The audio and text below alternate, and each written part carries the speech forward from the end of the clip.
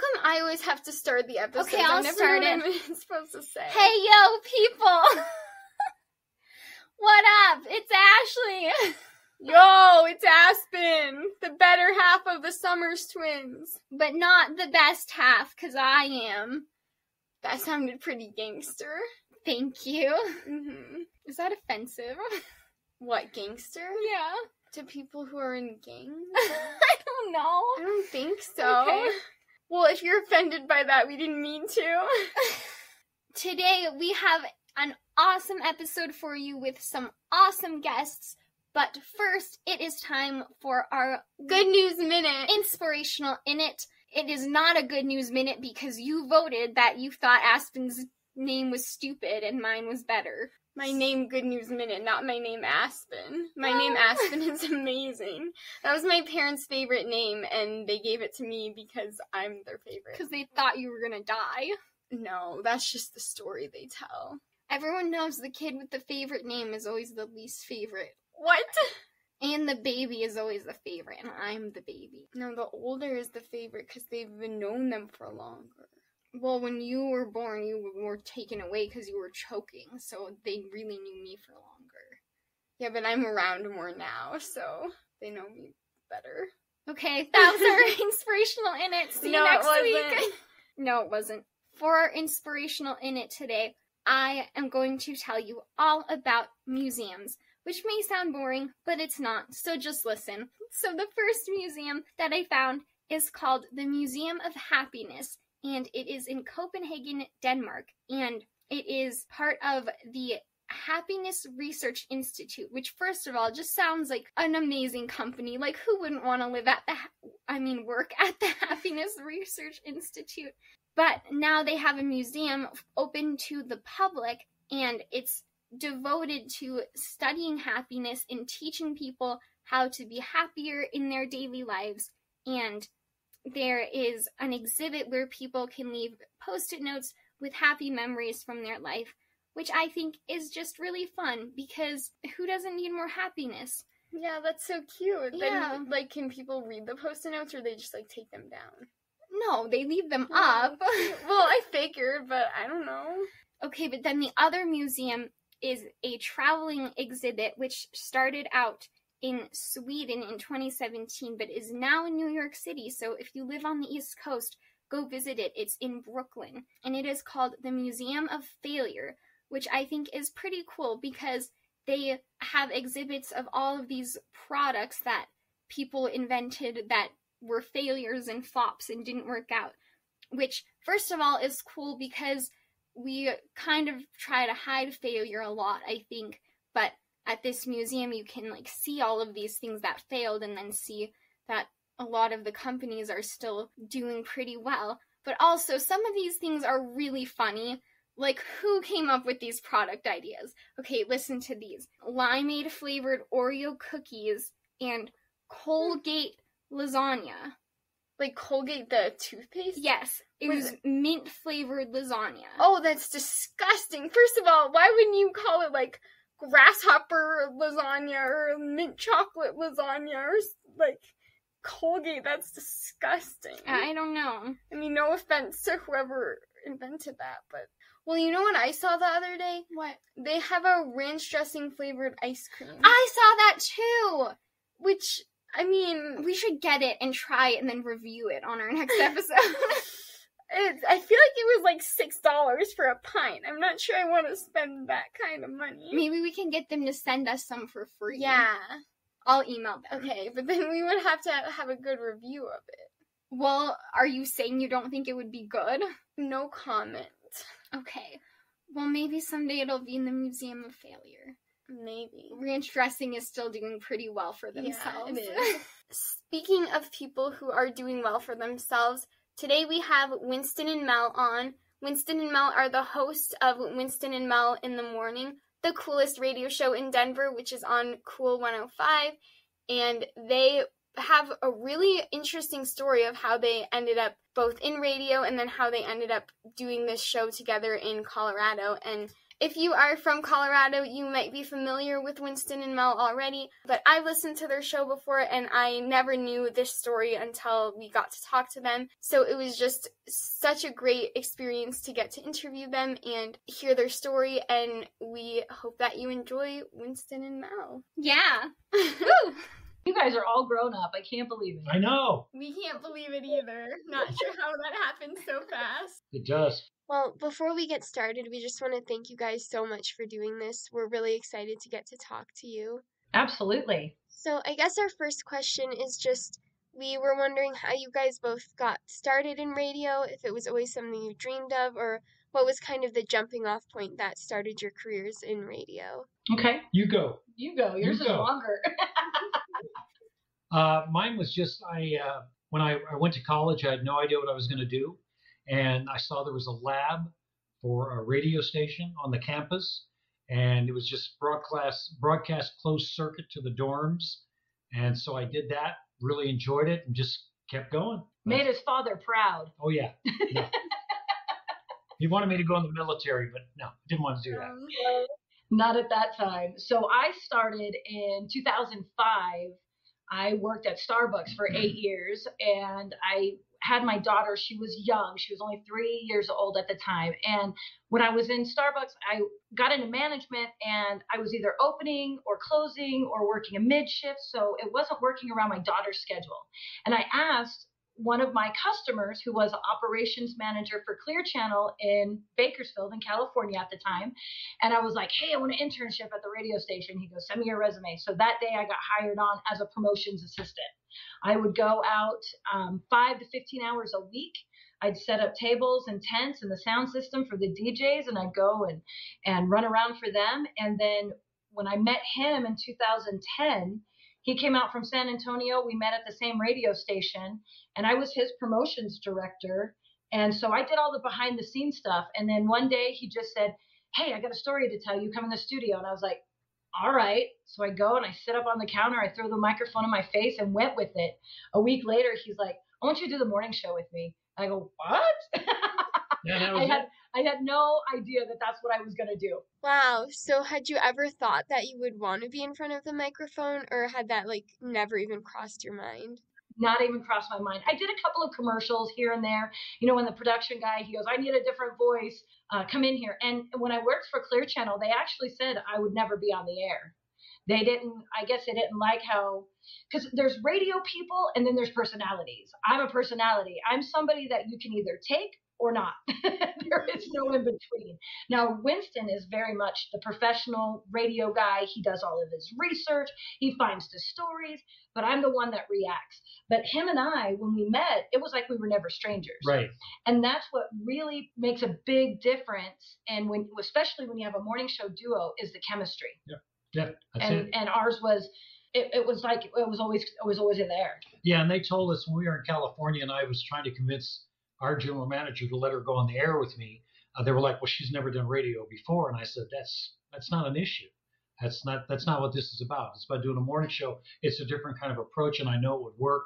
They didn't believe us, and eventually we left there and got a job offer to come out to Denver and meet your dad. Yeah. And then you guys don't know it, but the Great Candy Run was our very first event in Denver. When we came out, or he told me that actually. Yeah, it was our very first. It was so cold. Yeah, because we weren't used to that cold then. Yeah. So, but it was awesome. So, yeah, that's it. Yeah, I feel like that event is either really nice weather or it's unbearably cold. So I guess you guys got one of the unlucky, unbearably cold years. So Winston, what made you so confident that Mel would be a perfect fit for the show if she had never done radio before? And then Mel, when he asked you to do the show with him, were you like, what are you talking about? Or were you like, totally, let me just jump in and do it? What were your thoughts about it? She was freaked out. No, I knew it would work just based upon how well we get along and her personality.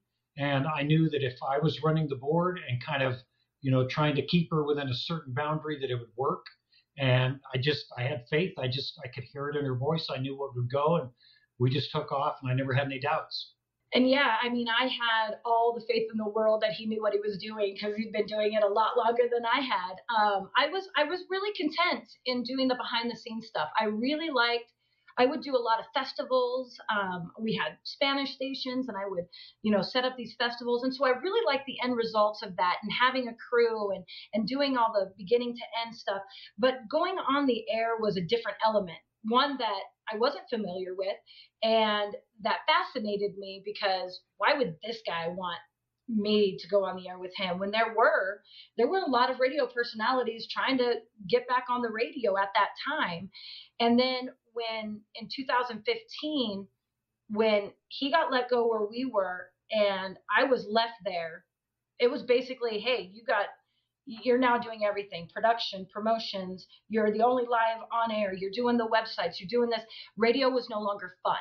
I didn't have my best friend there. I didn't have my mentor. So for me, I was ready to get out in 2015 till he calls me up and said, hey, we have a phone interview with some folks in Denver. And I was like, Denver? I won't tell you what exactly I said, but it was a bad word. And I was like, you know what? Let's do it. Let's go for it. Because he was looking for work in anywhere in the country, but this was the only one he sent our dual air checks to. And so we had the phone interview on a Thursday. On Friday, we got the job offer. We had 3 weeks to be out here from California. Oh, wow. That's crazy how fast it was. But I love that you talk about how it was no longer fun and that you were really prioritizing fun, because I think that's so important to do something that's fulfilling to you. And I feel like it's so easy to just get stuck in the trap of, this is what I've been doing, this is what I know how to do, and never really stop to think about, is this what I want to do? Is this fulfilling to me? And so I think that's just really important that you were able to kind of figure that out. Like for her, that was a big deal. To leave Bakersfield and just step into the unknown and step into doing a morning show in a major market, in a big market. So that was a big leap of faith on her part. For me, I was looking forward to it because I worked in a fairly good sized market, not as one as big as Denver, but I knew how much fun it could be and I knew how exciting it could be. And that's why I just basically said, you gotta take this job. You got to come out here because it's going to change your life. And it did, and for both of us, it's been a great thing. So. Absolutely. And one thing, I've been working since I was 14 years old, different jobs. Never had the opportunity to go to college, but I always told myself I'm not going to have roots. If I have somewhere else that I can go and be successful at, I got to take that chance, because the worst that's going to happen is I have to go home. Right. Mm-hmm. So I took it. I really, really leaned on him. Like, we lived together for 4.5 years out here because, I mean, my family didn't come out here with me or anything. So him and I, we were roommates, we're best friends, and we did a morning show together. So that's a lot in itself. So to make that actually successful, and here we are almost 7 years later, it still doesn't feel real. So was it ever hard for you guys, since you were roommates and best friends, to get along and to be also working together? Because, like, I know for us, we work together, but we also live together and we've known each other our whole lives. And so, like, we know what presses each other's buttons, and sometimes it can be hard when we have conflicts to deal with those, since we're so close, and kind of separate work and our friendship. So I guess, how did you guys deal with conflicts, and was it ever difficult to get along and to work together? Well, I think both of us are pretty lighthearted, so we have very similar sense of humors. Right. I get his dark humor. I might be darker. Yeah, so it's always worked out. And then, like I said, it was actually my girlfriend that suggested that we live together because, and she said, what's the point of you guys being in different places, having to pay double the rent? So we just moved in and had more fun because of that. It was like The Odd Couple. It was pretty funny. It would have been hilarious if we would have had like video cameras, because it was ridiculous. It was like it's almost like a brother-sister relationship. There are times that I've irritated him, and the one thing is that I don't like the disappointment of him. It's worse than if I disappointed my dad. Like, seriously. And he has the same birthday as my father, only he's a year younger. Oh, wow. So there's that link of kinship, So, and I'm very much a nurturer at heart. So I love to cook and I love to clean, and I always like to make sure that he was, taken care of and whatnot. So he was probably by far the best roommate I've ever had, and I've had a lot. It was fun. I thought it was entertaining. Yeah, we had a lot of fun. We really did. We had a good time. And I think that what we knew about each other, if we did have a conflict or there was we just didn't agree on something, we just kind of walk away and then reconvene. Yeah, and work it out. Yeah. Because we knew we had to wake up next day with each other, not with each other, but the next day and go to work and still do our thing, be Winston and Mel. Right. Do you feel like, because you talk about having to be Winston and Mel, do you feel like you're ever putting on a show or having to put on these identities that people expect you to be rather than being able to be yourselves? Absolutely. Yeah, absolutely. You gotta do that all the time. A friend of mine told me, he said, rule number one, you always got to sound like you're having a good time. And so no matter how you feel, no matter how tired you are or how upset you are or what bad things are going on in your life, when you turn that microphone on, you got to turn it on. You got to be there. You can bring those things that are happening in your life onto the air with you, those personal things, but you can't let it really affect your performance. You still got to perform no matter what. And we do. I mean, there's like this morning, we were both exhausted because I didn't sleep good. She had a water pipe bust in her house last night.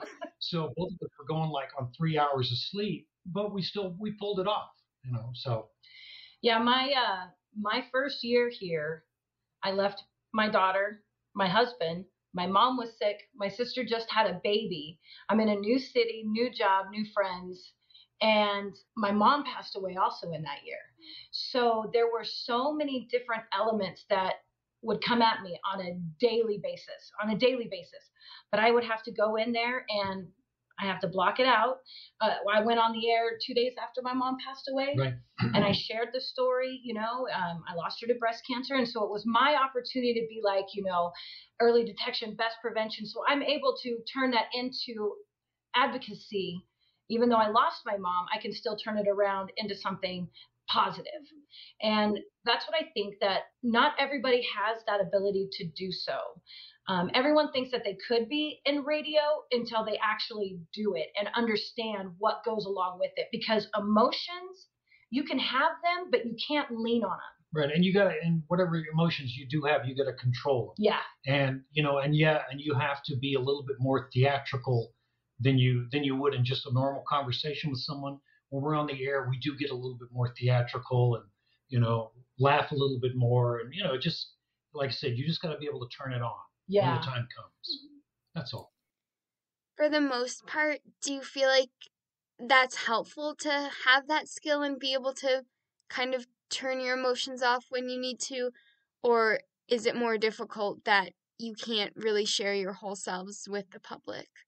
Yeah, it is. It is very difficult because there's some things that you're not going to talk about or you're not going to get into that would serve no purpose. And so you got to just kind of hold that in and push it in the back of your brain, and we've done that many times, So yeah, that aspect of it can be tough. But, like I said, we got a job for 4.5 hours that we're in that room that we got to be on, and we got to sound like we're having a good time. And I'll tell you, after that 4 hours, it feels like you ran a marathon because there's so much energy put behind it.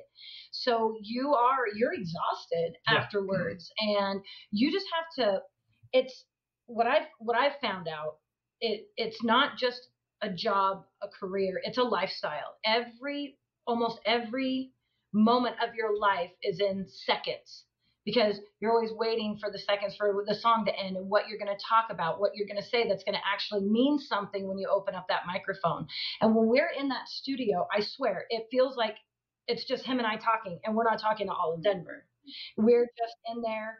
He'll bring up a subject, one of the stories, and we'll just run with it. Everything is pretty much improv in that studio.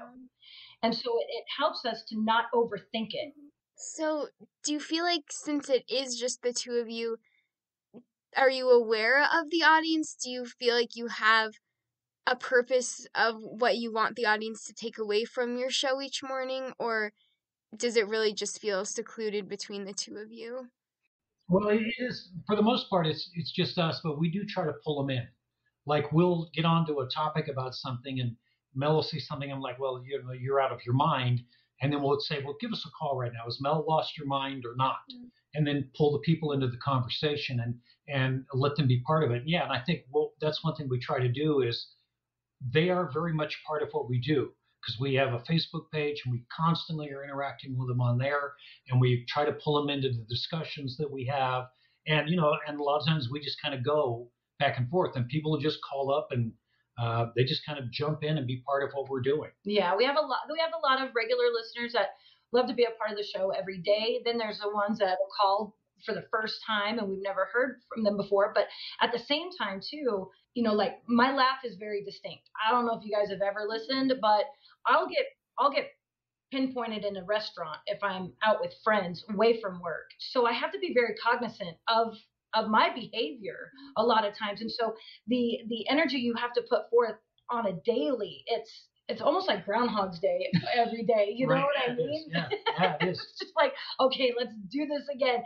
I react to his energy because if I'm too much, I have to bring it down a notch so we can be more balanced because I'll stand out way too much. And then, he's not having fun then. And I know this. So you have to be very aware of who you are interacting with. And right. That's why we work so good together. Yeah. And part of my job is to entertain her and to make her laugh. So with the stories that I bring in, I think or I hope that she's going to find them interesting, and I don't tell her ahead of time and then spill the story out, and then she reacts and we go back and forth, and that's usually how it goes. Yeah, because I can only rely on that stupid face so much.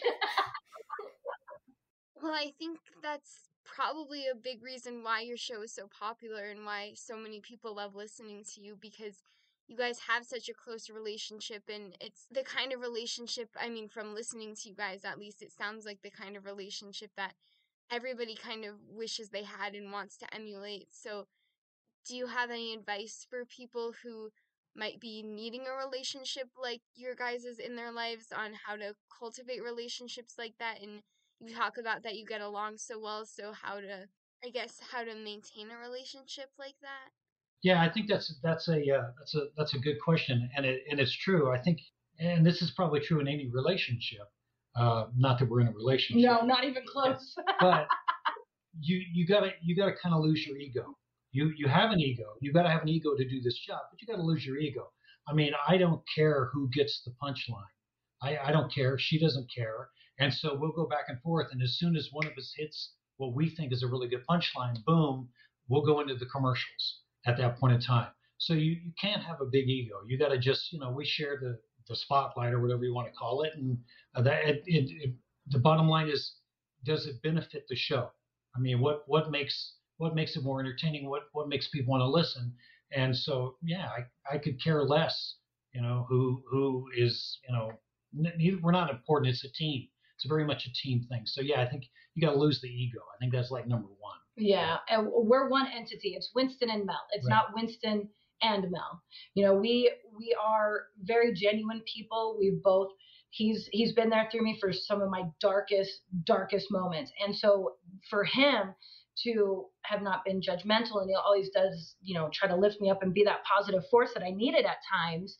I've been able to overcome. I could have cut bait and bailed and went back home, but I didn't. And a lot of that has to do with him.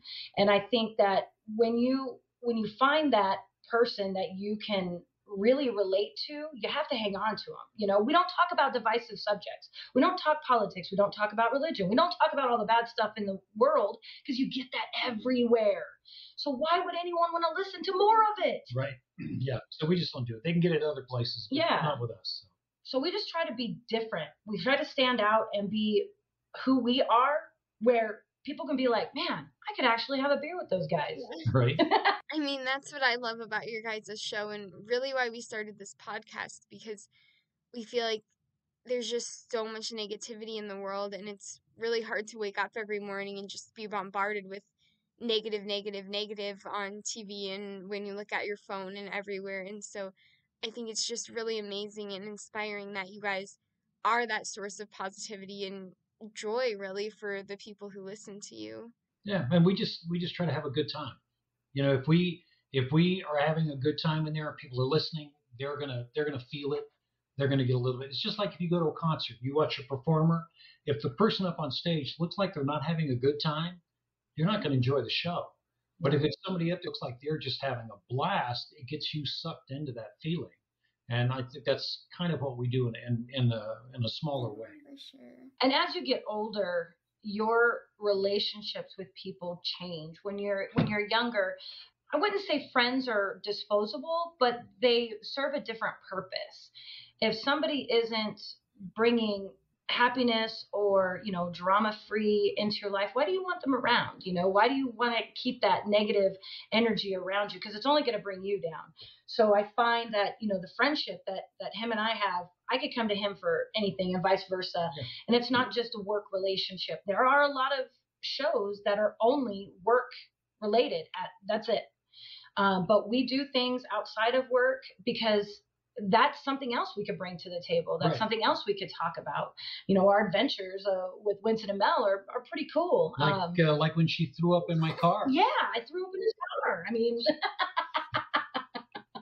that's a different story. That's okay. Completely different story. When I went off the balcony to try and get the icicle off, and you were like, "No, don't jump." Right. Stuff like that.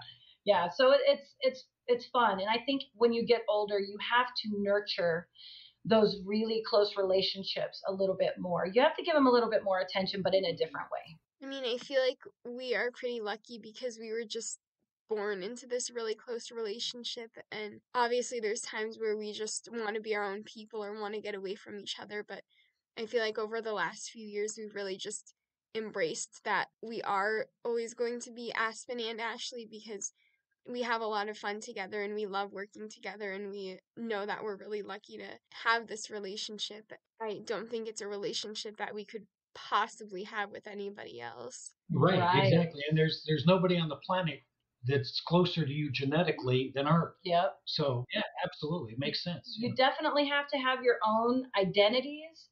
But remember, your strengths bring out her, help her with her weaknesses and vice versa. And I think that that's very important to kind of don't look at the bad part of it, but just be like, we can look at this in a different way. I mean, by yourself, you guys are obviously very talented. Yeah. But together, powerhouse. You guys, powerhouse. Exactly. That's the way I think you got to look at it. Yep. So going back to earlier, you were saying that you guys do a lot of things outside of your show, and you said that the Candy Run was the first event that you did here in Colorado. So can you talk a little bit about how you use your platform to support the community and to support causes that you guys are passionate about? Yeah, a lot of times we get, we'll get approached and someone will ask us, if we'd like to do the event or if we can. And a lot of it just gets down to time constraints, but it's always nice when you find something, like the Candy Run, that you think is a great cause and it's just a fun event. I mean, you can't go wrong doing stuff like that. And, Mel is really good about finding organizations like that we've gotten involved with and done stuff that sounds good on the air and that everybody benefits from. So. Absolutely. And that's one of my, I get to spend 4.5 hours in the studio every day with my best friend, but that's not why my passion for radio is so deep. And that's because when I came to this community, I didn't know anything about Denver. I didn't know anything about Colorado, but I wanted to know more about it. So getting involved in nonprofit organizations not only gets me to, branch out a little bit, but also get to know who needs the voice to be heard. And I'm involved. I'm the MC for the Making Strides Against Breast Cancer Walk. We are going to be MCing Suds for SIDS for Angel Eyes on Saturday. I'm involved with the Rocky Mountain Blood Cancer Leukemia Center. Also Feeding Denver's Hungry. There's so many that I mean we could wrap our arms around so many. But that's why I have like Colorado Conversation on Sunday mornings where I can showcase certain nonprofits that need their voice to be heard, whether they have an event or they just need to get their nonprofit exposed. So that means the world to me because I love doing that in the studio with him, but my passion is helping others. I love that. And I'm curious, now that you guys have been in Colorado for many years, what do you think about it? Do you like it more than California? Have you been converted yet? I love it way more. I've lived in quite a few places, and this is like it's the coolest place I've ever lived. I love it because there's so many things to do. It's beautiful. You got the Rocky Mountains, and if there's like so many events, so many things you can go check out. And if you ever get bored, you just go up to the mountains. Yep. Yeah, it's beautiful. So yeah, it's amazing. It's an amazing place. It really is. I've been very lucky. I met my soulmate here. Him and his daughters. We bought a house. We have a beautiful life. I don't even remember. And I lived in California all my life. This is home. This has become my home. I'm constantly wanting to do things. If I don't, it's because I need some rest. But the atmosphere that we have here, the people, the things to do. There's always something, and I think that keeps us going every single day for sure.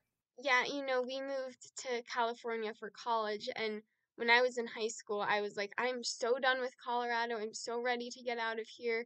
And like every time we would have people over, we would always go for a hike and go to the mountains. And I was like, this is so boring. When I get to California, there's going to be so much more cool things to do. And then like 2 weeks after I got to LA, I was like, I want to go for a hike. I miss the snow. But that's great. That's what you do. You go to different places. Yeah. And then you can realistically compare, and you realize, you know what? It really is better over here, or I don't like it there, or yeah. So you got to take advantage of those opportunities, like going to college in California. You got to do that. If the opportunity presents itself, you got to do it while you can. Like I said, don't ever have roots. Always make the next leap that you have to, because mom and dad are going to be there. No matter what, no matter how old our kids get, we will always be there. And my daughter, she's 20 now, and unfortunately has no desire to branch out.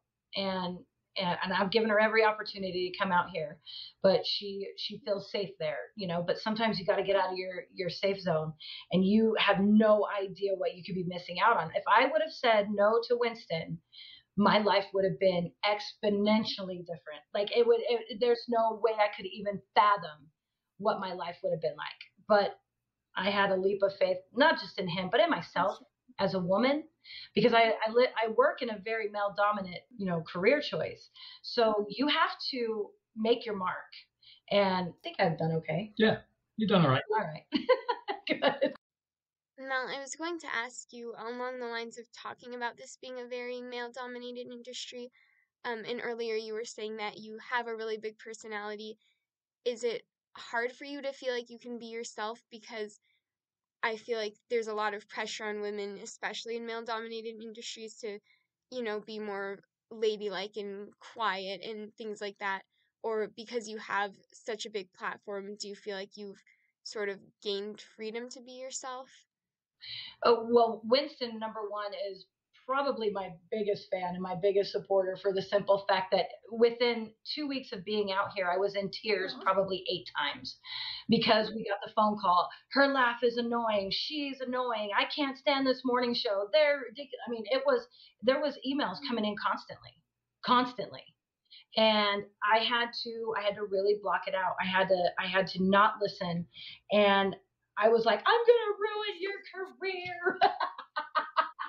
He's been doing it for 1,000 years, and it's going to be done, like, just because I'm here. Right. So it was very hard for me not to get down on myself, but that's because he was like, no, you can't change. I need you to be who you are, because that's what makes us different. I knew that's what's going to make it work. So, you just got to have faith and push on. And you always are going to have people, especially if you do something a little different, especially if you don't do it exactly like the person before you did it. You're always going to have someone that's going to push back and go, well, that's not the way we did it before. They may be right. But, if you really believe in what you're doing and you have faith, then you got to push forward, and you just keep going, and you work harder and harder, and you work harder than the next guy, and you prove them wrong. And that's to me, that's a good bit of revenge. When you can prove somebody wrong, they say, yeah, you guys are going to be terrible. No, we're not. Yeah, like our former general manager said, people just don't get you, and they separated us. And that's when Winston was let go, and he put out all these feelers, and now, I mean, we've done pretty well. Yeah, we're doing good. We've the ratings have been very good. We've hit #1 many times. I think 10 out of the last 12 months last year. Last year we won the Colorado Broadcasters Association Morning Show of the Year. So all that stuff is like, really, we did great. So you're wrong. Yeah. So that guy was completely off mark. Right. So, but that's what you got to do. If you believe in what you're doing, just work harder. Yeah. Just work harder at it. Prove them wrong. Yeah, definitely. Because the one person who may not like my laugh, but there's 25 others that do, am I going to change myself for that one person who doesn't like it, or keep myself the same for the 25 who do? So I have to really be cognizant of it. Sometimes I can be a bit too much. I'm not a girly girl, I'm cars, football, music. I'm not high heels and makeup and purses. I'm not like that. So I can relate to a lot of the women out there who just want to be who they are. Yeah, I love that, because I think that it can be so easy for so many people to get hung up on the one person who doesn't like something about you.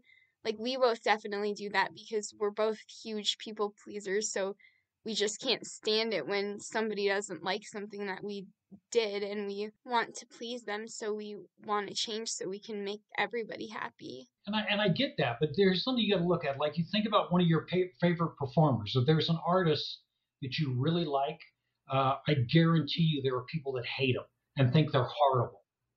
But they can't adjust what they do to that small percentage. They got to be who they are, and it's like Pink, the artist Pink. A lot of people don't like her. But man, she stuck to her guns and she does her own thing, and I think she's brilliant. So I mean, you just gotta. If somebody says, "Nah, I don't like you," you got to get a thick skin. If you're gonna put yourself out there, like you girls are. If you're gonna put yourself out there, you got to have a thick skin. And you got to let it roll off your back. And just believe in what you're doing and just keep doing it. Yeah, I think that's great advice, not just for people who are in the public eye, but even anybody who's just trying to be like a good mom or a good friend or anything, because everything that we do, you're going to have doubts, but you just need to really believe in what you're doing, even in the hard times. Yeah, just, if you got a good heart and you believe in what you're doing, just do it. Just push forward, just push through it. Well, I know we've taken a lot of your time, so we should wrap up soon, but we have 2 questions that we like to ask all of our guests. So first of all, do either of you have an inspirational quote that you would want to share with our listeners? Do you? Oh, an inspirational quote. I got 2. Okay. I got 2. All right. And it's I'll give you the long version of it, but it's that everything that happens to you in your life, you have no control over. There's only one thing in the world that you have control over, and that's how you react to what happens to you. That's it. That's the only thing you have control over.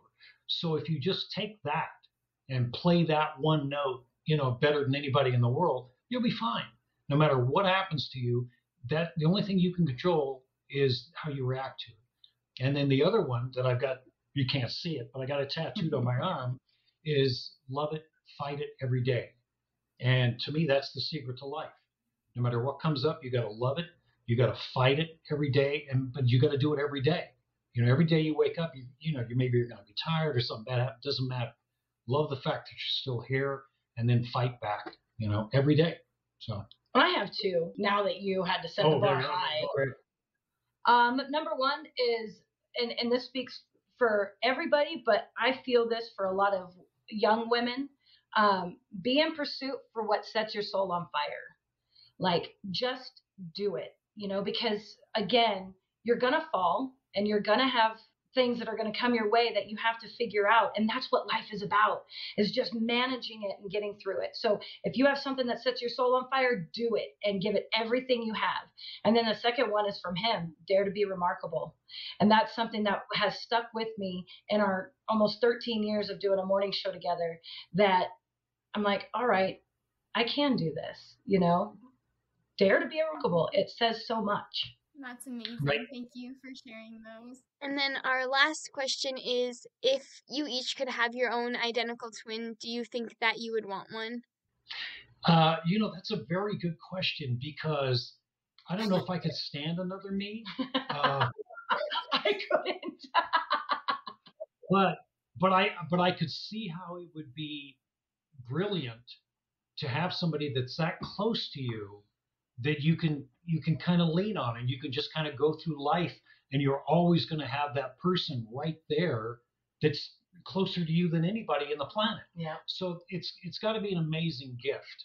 Twins fascinate me. Twins, triplets, quadruplets, they fascinate me for the simple fact that whether they're identical or not, they all share something similar, but they're all so extremely different. That's just, the same with siblings who have the same parents, but they're completely different. I'd probably be the evil twin, so I'm right there with you. Yeah, we think I'm the evil twin, so. All right, well, thank you guys again so much for doing this. It was really great getting to talk to you, and we just think both of your stories and your show are so inspiring, and we know that our listeners will love getting to hear your stories as well, so thank you. Oh, yeah, and you can catch Winston and Mel on Kool 105 Monday through Friday, 5:30 to 10. Yes, please do, and please don't forget to subscribe to It's a Twin Thing for more inspiration. We'll talk to you guys next week. Bye!